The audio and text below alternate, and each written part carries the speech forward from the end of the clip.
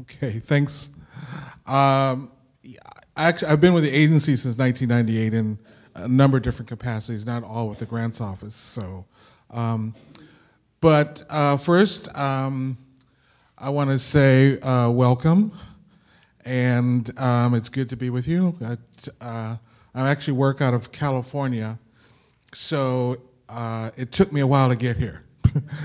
I flew in yesterday, so flew into San Antonio, then drove on down. So I got to see the great scenery from San Antonio down to McAllen, and it was breathtaking. Yeah, what can I say? But anyway, this was my first time in this part of the country, so so it's good to be here with you. And a couple of things before I start. I just want to let you know that the grant that we've given to MHM is the first SIF grant that we've given in the state of Texas, number one. Number two, it's the largest SIF grant that we gave out last year. You know, $5 million a year is a pretty sizable federal grant. And third, you're the recipients of all that. So you should feel pretty special because I know you went through a rigorous selection process. So, you know, it starts off obviously with MHM applying to the federal government and going through that process and getting funded and awarded, and then they go and sub-grant out to you guys. So you're the beneficiaries of all that work, so you should feel, I think, a little special. And particularly since you're doing work in areas of great need down here in Texas. And I think that's important because we haven't really had a significant SIF presence in Texas. So you'll be literally marking history in terms of Social Innovation Fund here in Texas. And I think that's pretty important. And you're the first, so you have to understand that as the first, you're going to be a little bit of the guinea pigs as well. So, because that just comes, anyone, I'm sure all of you have at one point been in the first year of a new program and know how that goes. So you'll be a little bit of that. But you also have a very, very capable team behind you, so you're in really good hands in terms of the folks here at MHM. And to the degree that we can help and support, obviously, the grantees at the corporation, we will do that as well. Some of the things I may be talking about may be repetitive of things you've already heard, so I may skip through a few things, and there's some things I may want to just kind of emphasize from the, you know, from the sub-grantee perspective. So we're going to talk a little bit about CNCS rules and laws, although those have been hit upon before in regulations, the grant terms, and just general accepted financial principles and some of the things you may need to do. Now, the corporation is bound by various OMB circulars that were referenced to earlier, and also in terms of there's going to be a new general circular that's going to be incorporated or already out, but it won't be in effect for you as well. But in terms of the OMB circulars that apply to you, like A110 and A122, I think you're all nonprofits, and so those are the applicable circulars that will apply to you. If you already have federal grants, then we're just one more grant that you have to accept, so you won't really need to do too much in terms of your overall policies. If you're new to federal grants, then yes, you'll need to adopt some new policies to ensure that you're in compliance with the required circulars. And we'll talk a little bit more about what those circulars are, as well as where you can find those circulars and get more information. Next, thanks. So what are the key characteristics of organizations with highly effective financial management? We've already talked about written and filed policies and procedures. And we talk about that, but why do we talk about it so much? Well, because these are federal dollars you're responsible for. And some of you are getting some very sizable federal grants. We need to be sure that the federal funds are being used in an appropriate manner. We need to be sure they're used in a consistent manner.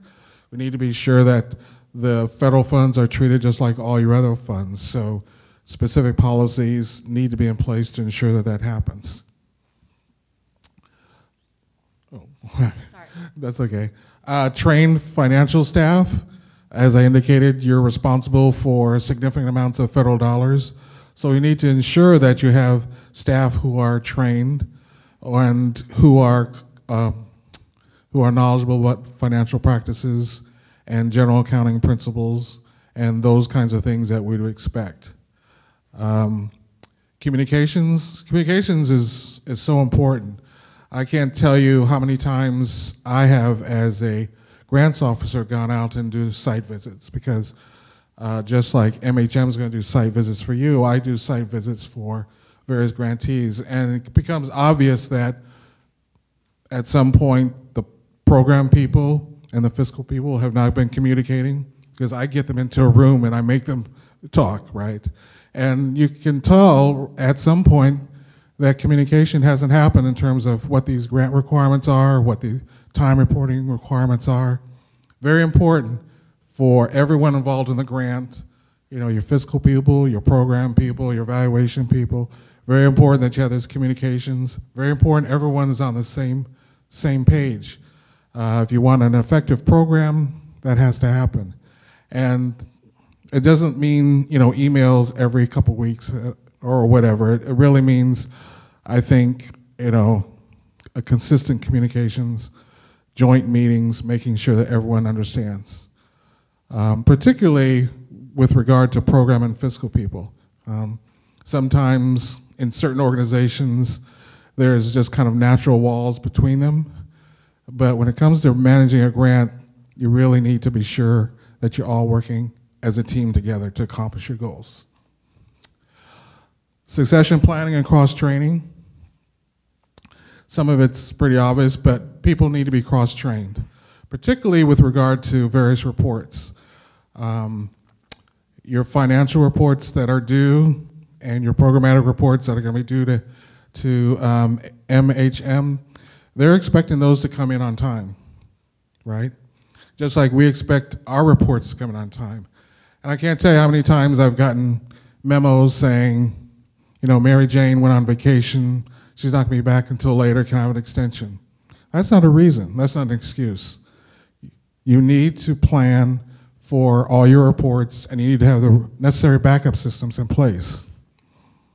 When I tell my grantees, you know, that they're going to be late or they're asking, I said, well, unless it's a hurricane, tornado, storm, or some other significant thing, then we're just not going to give an extension. And obviously that's a little bit of a push, but the point is that you're responsible for making sure that everyone is cross-trained enough to get your required reports in, because it's important to be on time. And the board and finance committee, obviously you're nonprofits, so you have to report to them, and it's important for them to know what's going on with your grant. All of you are getting new federal dollars, and I'm sure your board is going to be interested, particularly your finance committee and your board, in terms of how those plans are being implemented and how those dollars are being spent. So important to keep that communication. Thanks. Next.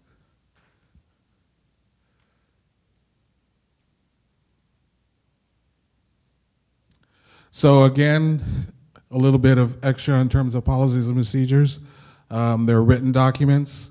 They need to be in place in terms of what needs to be done, how it needs to be done.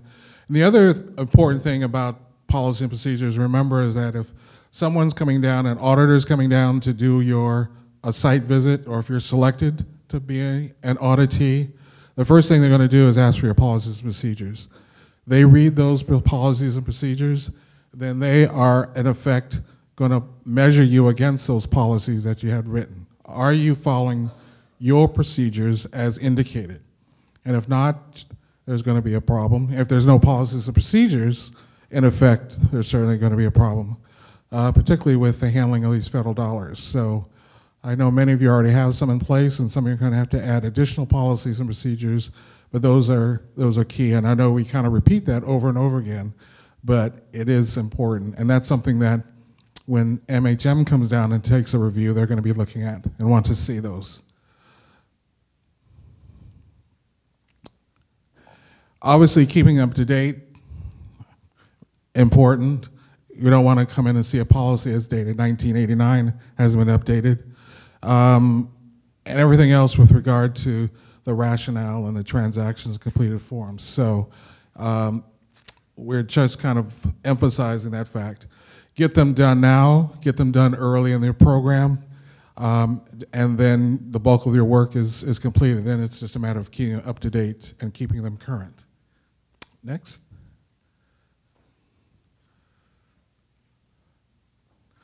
So we've already talked a little bit about accounting system, but here's a little bit more information. Obviously, our dollars, our federal dollars, need to be kept separate and tracked separately from your match dollars, and obviously from any other operating dollars that your program maintains. So your accounting system must be capable of doing that, and you must be capable of separating those accounts. It must be capable of tracking them by program.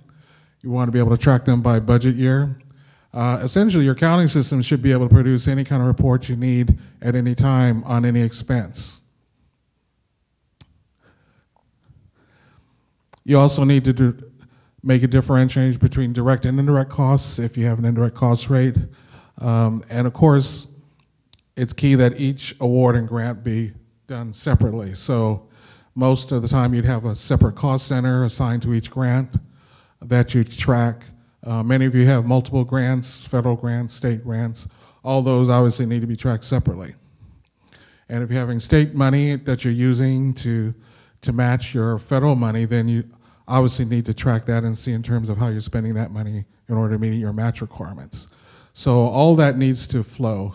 Now that's something that your accounting people will take care of and handle, but as program people, you need to know that stuff as well. You need to know particularly in terms of what your budget is, right? Don't assume, because I've had instances of this happening where program people assume that they have permission to do something and the finance people never approved it, or even the other way around, where the finance people are producing reports, and producing reports are fine, but you have to communicate with your program people on what these mean in terms of your budget.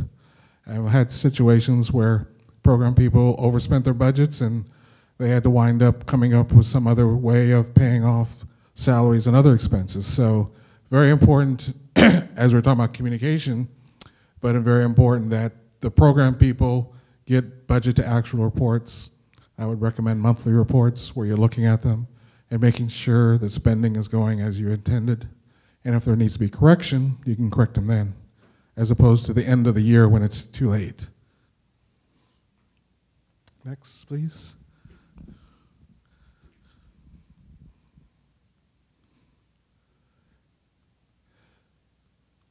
And this is just a little bit more information. I think it's important, this is kind of Budget 101, that you be able to compare your outlay with your budgets for each grant. That's what we call budget to actual.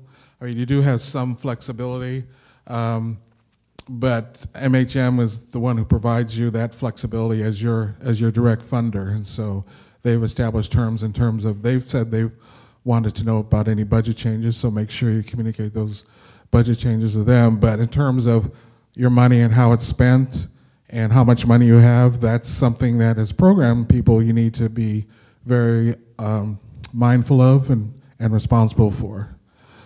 Typically the fiscal people will produce the reports and give you the numbers, but you as the program folks have to be able to interpret them and know exactly where you are in terms of spending and where you are in terms of allocated work and work that remains to be done for your grant.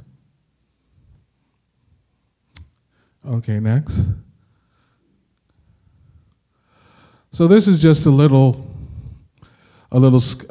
schematic or a little drawing of terms of how to separate your funds. You need to be able to, this is a scenario where you have a Department of Education grant, then you have a Social Innovation Fund grant, and then you have a Ford Foundation grant, which is obviously private money.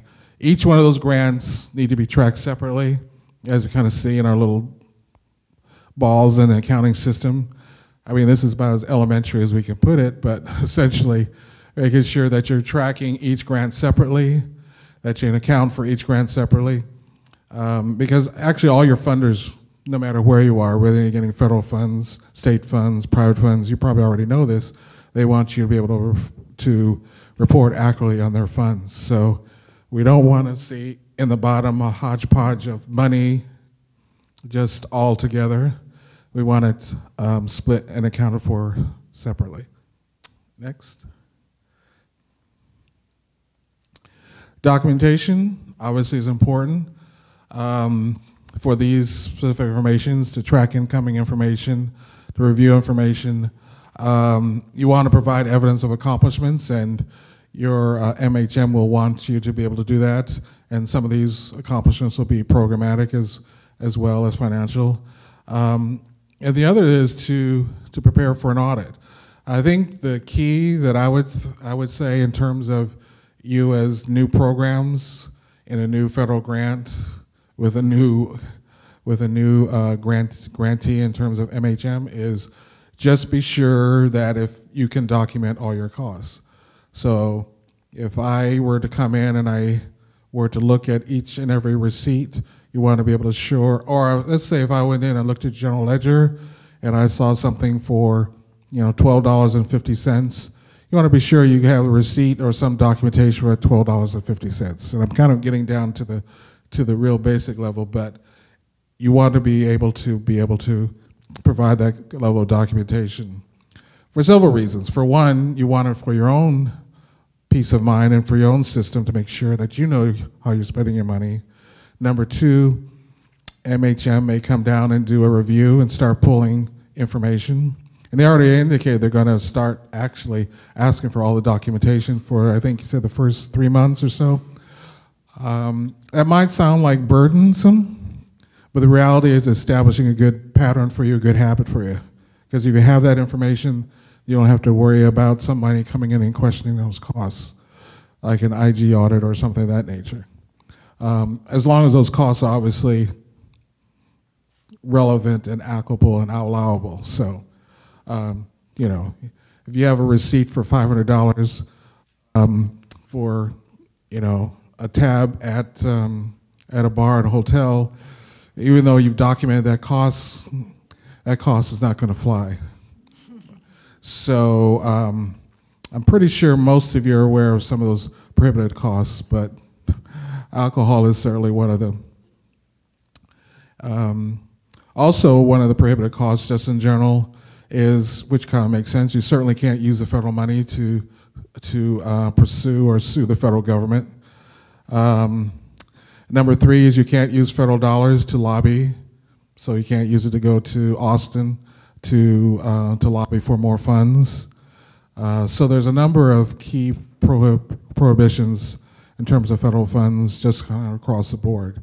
But kind of keep those in mind, okay? So don't lobby and don't drink. And I don't know how that works in Texas. It seems like those two go hand in hand, but in any event, I know in California it does, and actually in DC it does as well. So, but those are a couple prohibitions. Okay, next please.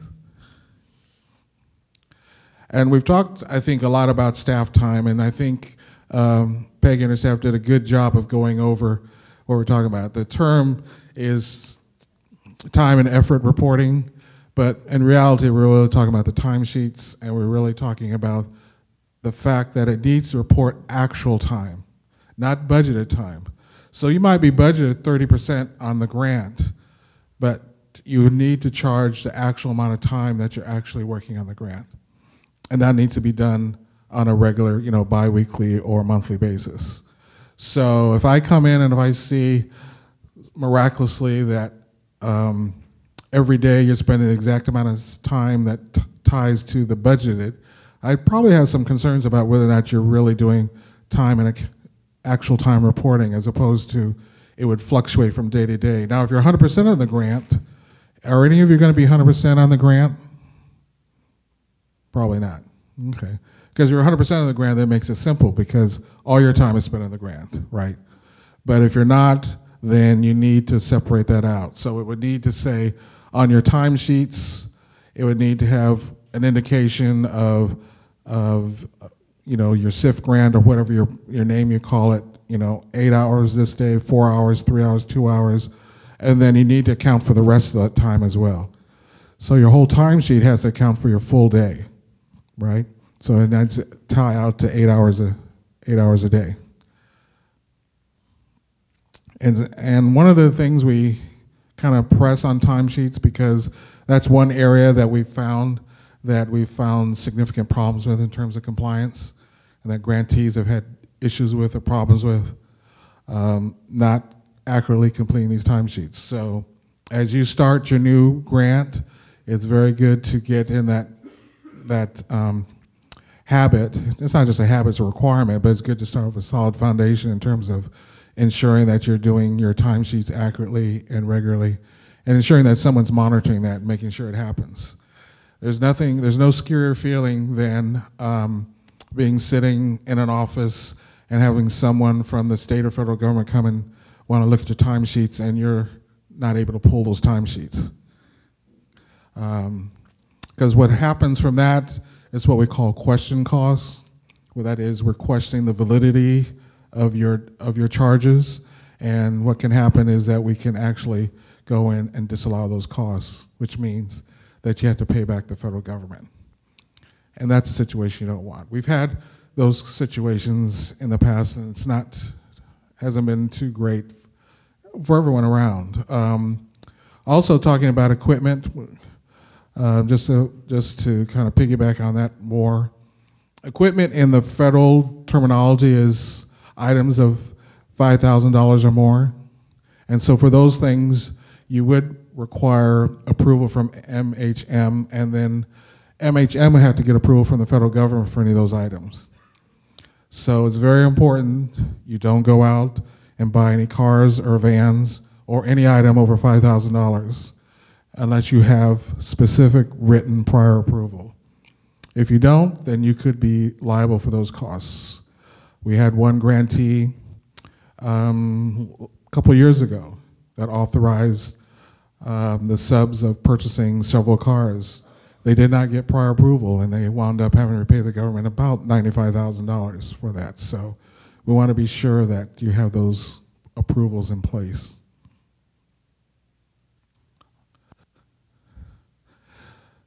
So this is just another little sketch in terms of tracking your various revenues and expenditures.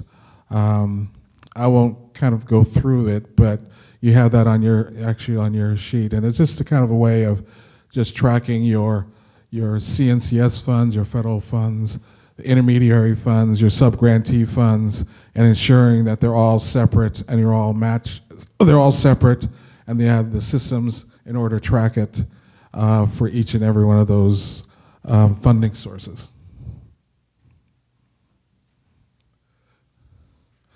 So as we indicate before, we look to the general ledger, which is our accounting system, to have the capability of producing all these reports, and all this information we would expect would be in your accounting system. It's obviously important to review and reconcile the information, ensure that they're accurate. For you as sub-grantees, you'll be submitting reports to MHM, and so you want to make sure that they're all accurate. And also you have to remember that MHM has to submit financial reports to the federal government, to us, every 6 months. So they need to use your data as well as their information in order to prepare accurate financial reports.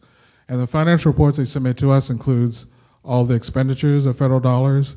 It also includes all the match expended, which would be your match and their match. So it's important that you submit accurate data to them so they can submit accurate data to us.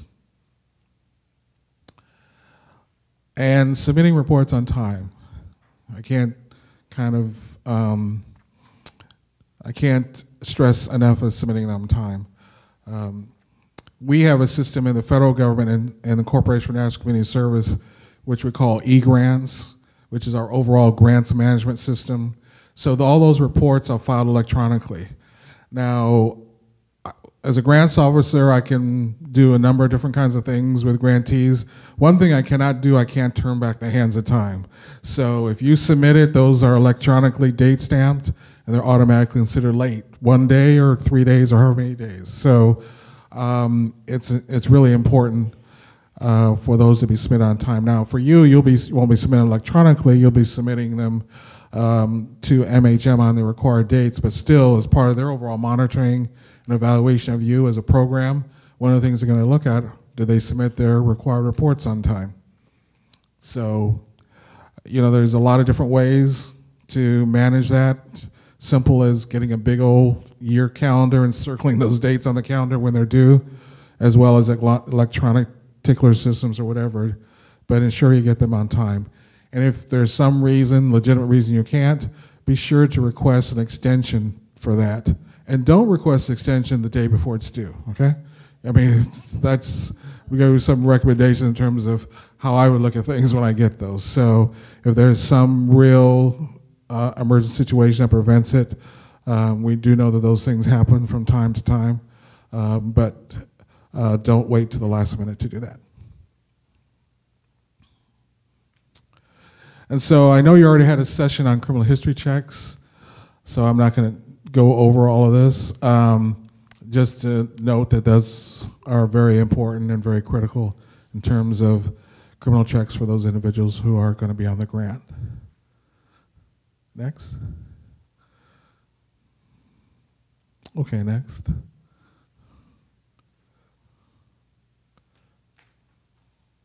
So I think in kind of in summary, I just would like to say that even though you're getting federal dollars, and it may seem a little bit intimidating at first, particularly if you're new, I would suggest that you have capable staff who are willing to help you and assist you. And you can do research on your own as well, but I think the key thing is to treat them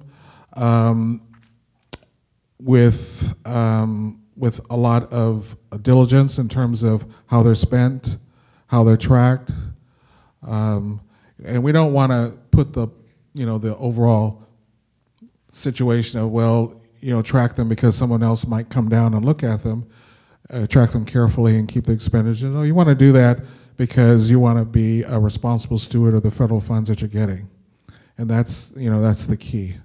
And just applying some of these simple techniques, particularly from the very beginning of the grant, will yield lots of success and will put you in compliance with all the various requirements and things. So with that, I'm certainly open to any questions you have.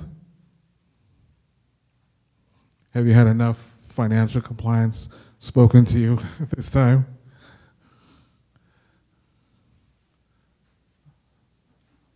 Okay. Well, great. Well, thanks for your time and attention.